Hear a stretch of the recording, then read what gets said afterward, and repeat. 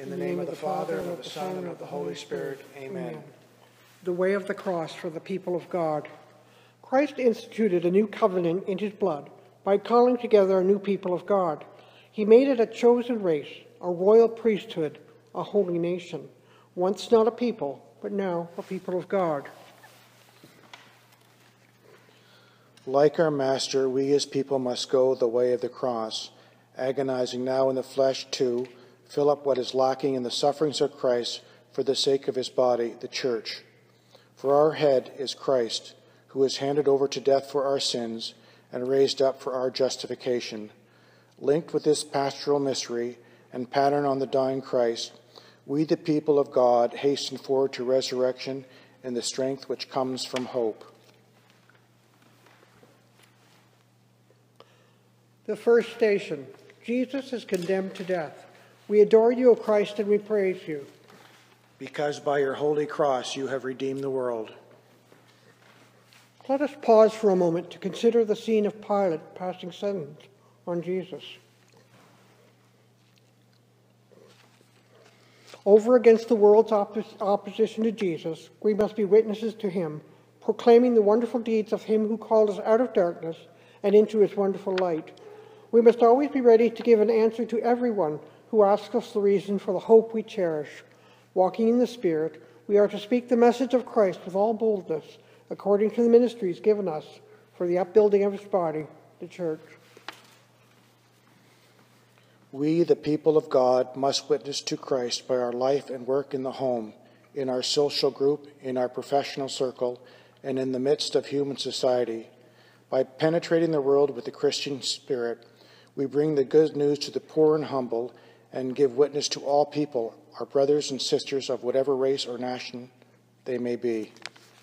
Glory be to the Father, to the Son, and to the Holy Spirit, as it was in the beginning, is now, and ever shall be, world without end. Amen. Second station. Jesus takes up his cross. We adore you, O Christ, and we praise you. Because by your holy cross you have redeemed the world. Pause to reflect on Jesus as he places the instrument of his passion on his own shoulders. As followers of Christ, we too must take up the cross, for we know that all creation groans and is in agony until now. And not only that, but all of us who possess the first fruits of the Spirit, we too groan inwardly as we await the redemption of our bodies. The riddle of suffering and the mystery of our human condition deeply stir our hearts and spoil our happiness here on earth. We, the people of God, experience numerous tribulations, fears, anxieties, frustrations, misunderstandings, death, and loss. We feel the anguish of our dissensions, divisions, and separations. We taste the bitter fruit of our sinfulness. But in the cross is our salvation. Glory be to the Father, and to the Son, and to the Holy Spirit, as it was in the beginning, is now, and ever shall be, world without end. Amen. The third station. Jesus falls for the first time. We adore you, O Christ, and we praise you. Because by your holy cross you have redeemed the world. Dwell momentarily on the first fall of Jesus as he went to Calvary. Jesus compared his kingdom to a field in which the wheat and the weeds grow side by side, to a net which brings up the good fish and bad. While on pilgrimage, we, the people of God, remain liable to sin until we arrive at the fullness of eternal glory. This is why there are failings, humiliations, and scandals in the church, composed as it is of frail and sinning members. This is the reason for the wide gap between the message it offers and the human deficiencies of those to whom it is offered. We, the people of God, because we are human, are in constant need of reform, penance, and purification. The more we succeed in this, the more appealing we will be before all people. Only then can we become a leaven in human society and renew it in Christ and transform it into God's family. Glory be to the Father, and to the Son, and to the Holy Spirit, as it was in the beginning, is now, and ever shall be, world without end. Amen. The fourth station, Jesus meets his mother. We adore you, O Christ, and we praise you. Because by your holy cross you have redeemed the world. Feel in your hearts the agony expressed by the look that passed between Jesus and his mother. The love that drove Mary to be with her son on the way to the cross also drives her to be with us, the people of God, on our earthly pilgrimage. Her divine motherhood unites her not only with her son, but also with his mystical body, the Church. She is the preeminent and singular member of the Church, our model in faith, love, and perfect union with Christ. We, the people of God, salute you, Mary, as Mother of the Church. We acknowledge that your maternal role is real and lasting, active and fruitful. After Christ, your place in the Church is not only the most exalted, but also one of the closest to us. We join all generations in calling you blessed, knowing that the more we love you, the more we love your Son. Glory be to the Father, and to the Son, and to the Holy Spirit, as it was in the beginning, is now, and ever shall be, world without end. Amen. The fifth station, Simon of Cyrene helps carry the cross. We adore you, O Christ, and we praise you. Because by your holy cross you have redeemed the world. Picture Simon as he is forced to help carry the cross of Jesus. Simon carried the cross reluctantly. Schooled as we are in Christian charity, as God's people, we should be ready to help carry one another's burdens and so fulfill the law of Christ. Jesus himself came not to be served by others, but to serve, and to give his own life as a ransom for the many. Generosity and a deep sense of self-denial will prompt us to serve one another. We, the people of God, pledge ourselves to preserve the dignity of the human person and to assure all persons that they have been created by God for a life beyond the reach of earthly misery. To do this, we show reverence for all of God's children and consider every neighbor as another self. Glory be to the Father, and to the Son, and to the Holy Spirit, as it was in the beginning, is now, and ever shall be, world without end. Amen. The sixth station, Veronica wipes the face of Jesus. We adore you, O Christ, and we praise you. Because by your holy cross you have redeemed the world. Reflect on the compassion of Veronica as she comforts our suffering Savior.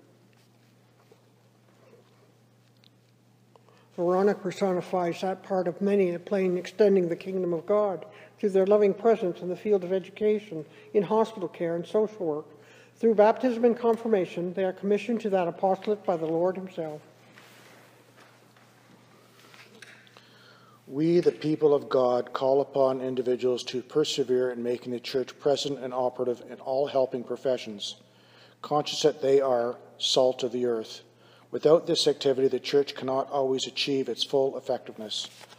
Glory be to the Father, and to the Son, and to the Holy Spirit, as it was in the beginning, is now, and ever shall be, world without end. Amen. The seventh station, Jesus falls for the second time. We adore you, O Christ, and we praise you. Because by your holy cross you have redeemed the world. Ponder for a moment this second fall of our Savior. The weight of sin cast Jesus to the ground. All humanity stands guilty. We fall short in many respects, and the allurements of sin are a constant threat to our love of God. Our sin inflicts injury not only on ourselves, but also on the community of the Church. It disrupts the love which binds people to one another and to God. Hence we need not only pardon from God, but also reconciliation with the Church, which is wounded by sin. We, the people of God, acknowledge the healing power of the sacrament of reconciliation. To deserve the name Christian, we need continual pardon from God and reconciliation from God's people. As sinners, we constantly need the purifying and elevating power of the sacraments of Christ has given us. Glory be to the Father, and to the Son, and to the Holy Spirit, as it was in the beginning, is now, and ever shall be, world without end. Amen. The eighth station. Women of Jerusalem, weep over Jesus. We adore you, O Christ, and we praise you. Because by your holy cross you have redeemed the world. Study the attitude of these women of Jerusalem as they sob at the sight of Jesus. These devoted women were deeply concerned about the suffering inflicted on their beloved Master. We too must be deeply concerned about the hardships, the physical and mental distress, the sorrows, longings, and hopes of all people. Our thoughts turn to the lowly, the poor, the weak, and the underprivileged, to the multitude weighed down with hunger, misery, and lack of knowledge, and to those afflicted with anxiety and social inequalities, and to all who lack the help to achieve a way of life worthy of human beings. We, the people of God, turn to the poor and suffering who bear the likeness of the poor and suffering Christ. We know that if we close our hearts to them, the love of God cannot abide in us. Let us love in deed and in truth, and not merely talk about it. Glory be to the Father, and to the Son, and to the Holy Spirit, as it was in the beginning, is now, and ever shall be, world without end. Amen. The ninth station. Jesus falls for the third time. We adore you, O Christ, and we praise you. Because by your holy cross you have redeemed the world. Notice that Jesus has now become so physically powerless that he falls a third time. From the depth of his weakness, Jesus merited for us strength and abundance of grace. He came that we might have life and have it to the full.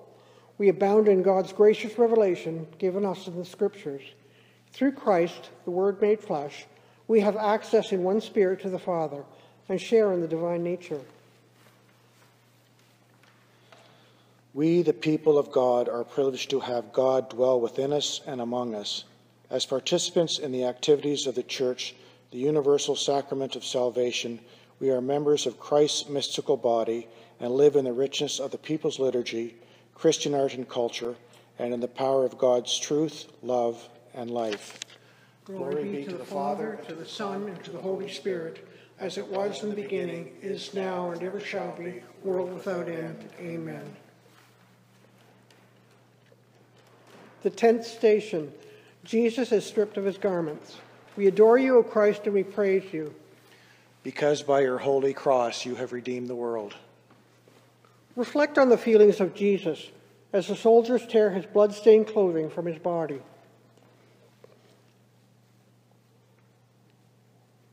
As God's people, we are called to clothe and adorn the body of Christ. We are to live in such a way as befits the people of God. As Christ's chosen one, we are clothe ourselves with heartfelt mercy, with kindness, humility, meekness, and patience, bearing with one another and forgiving one another. But above all these, the virtues we must clothe ourselves with love, which binds the rest together and makes them perfect. We, the people of God, of whatever rank or status, are called to the fullness of Christian life and to the perfection of charity. We hereby renew our promise to follow the poor Christ, the humble and cross-bearing Christ, and so make ourselves worthy partakers of his glory. Glory be to the Father, and to the Son, and to the Holy Spirit, as it was in the beginning, is now, and ever shall be, world without end. Amen. The 11th station. Jesus is crucified. We adore you, O Christ, and we praise you. Because by your holy cross you have redeemed the world. Imagine the pain Jesus suffered as iron nails pierced his tender flesh. Christ, the high priest, holy, innocent, and undefiled, offers himself to his heavenly Father to atone for the sins of the world. To perpetuate the sacrifice of the cross, God's people offer the Eucharistic sacrifice as a memorial of Christ's death and resurrection. The Mass, then, is a sacrament of love, a sign of unity, a bond of charity, a paschal banquet replete with grace, a pledge of future glory.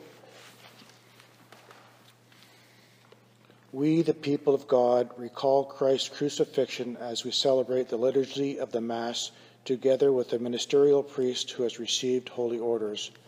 By regeneration and the anointing of the Holy Spirit, we have been consecrated into a holy priesthood, and so we declare, To him who loves us and freed us from our sins with his own blood, who has made us a royal nation of priests in the service of God and Father, to him be glory and power forever and ever.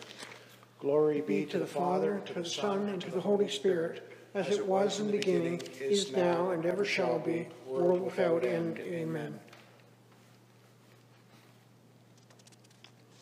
The 12th station, Jesus dies on the cross. We adore you, O Christ, and we praise you. Because by your holy cross you have redeemed the world. Consider the last agony of our Redeemer as he surrenders his life for humanity.